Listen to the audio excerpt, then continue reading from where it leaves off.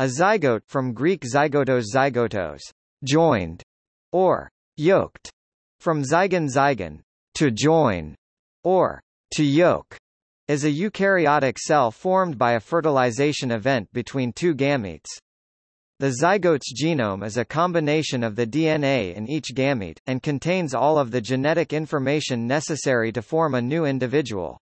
In multicellular organisms, the zygote is the earliest developmental stage.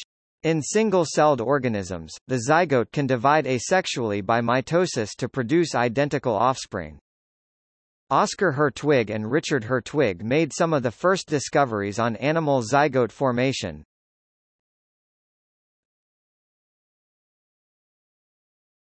Topic: Fungi. In fungi, the sexual fusion of haploid cells is called karyogamy. The result of karyogamy is the formation of a diploid cell called the zygote or zygospore. This cell may then enter meiosis or mitosis depending on the life cycle of the species.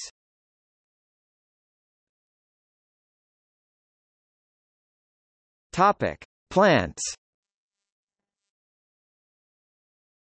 In plants, the zygote may be polyploid if fertilization occurs between meiotically unreduced gametes. In land plants, the zygote is formed within a chamber called the archegonium. In seedless plants, the archegonium is usually flask-shaped, with a long hollow neck through which the sperm cell enters. As the zygote divides and grows, it does so inside the archegonium.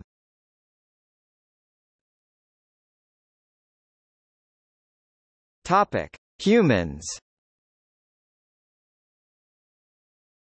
Main articles: Development of the human body, Human fertilization.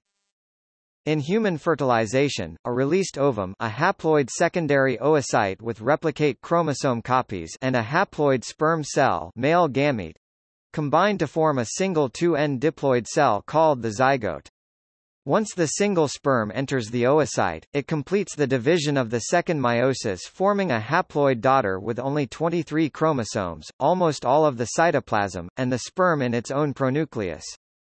The other product of meiosis is the second polar body with only chromosomes but no ability to replicate or survive. In the fertilized daughter, DNA is then replicated in the two separate pronuclei derived from the sperm and ovum, making the zygote's chromosome number temporarily 4N diploid. After approximately 30 hours from the time of fertilization, fusion of the pronuclei and immediate meiotic division produce two 2N diploid daughter cells called blastomeres. Between the stages of fertilization and implantation, the developing human is a preimplantation conceptus. There is some dispute about whether this conceptus should no longer be referred to as an embryo, but should now be referred to as a preembryo, which is terminology that traditionally has been used to refer to plant life. Some ethicists and legal scholars make the argument that it is incorrect to call the conceptus an embryo, because it will later differentiate into both intraembryonic and extraembryonic tissues, and can even split to produce multiple embryos, identical twins. Others have pointed out that so-called extraembryonic tissues are really part of the embryo's body that are no longer used after birth, much as milk teeth fall out after childhood. Further, as the embryo splits to form identical twins, leaving the original tissues intact, new embryos are generated, in a process similar to that of cloning an adult human. In the U.S., the National Institutes of Health has determined that the traditional classification of pre-implantation embryo is still correct. After fertilization, the conceptus travels down the oviduct towards the uterus while continuing to divide mitotically without actually increasing in size, in a process called cleavage. After 4 divisions, the conceptus consists of 16 blastomeres, and it is known as the morula. Through the processes of compaction, cell division, and blastulation, the conceptus takes the form of the blastocyst by the 5th day of development, just as it approaches the site of implantation. When the blastocyst hatches from the zona pellucida, it can implant in the endometrial lining of the uterus and begin the embryonic stage of development. The human zygote has been genetically edited in experiments designed to cure inherited diseases.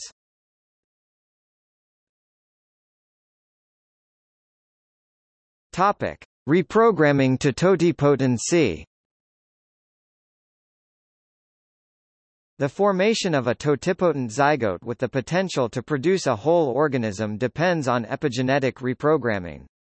DNA demethylation of the paternal genome in the zygote appears to be an important part of epigenetic reprogramming.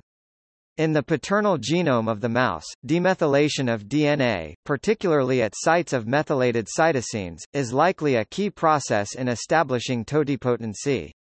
Demethylation involves the processes of base excision repair and possibly other DNA repair-based mechanisms.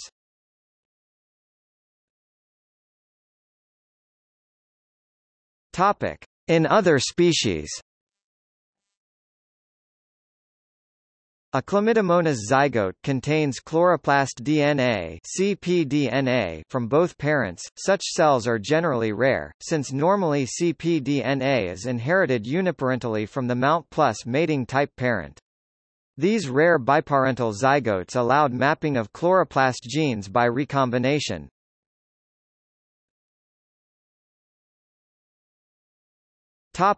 In protozoa. In the amoeba, reproduction occurs by cell division of the parent cell. First the nucleus of the parent divides into two and then the cell membrane also cleaves, becoming two daughter amoebae.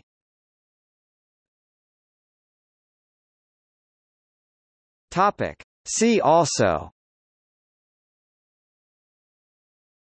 Preembryo.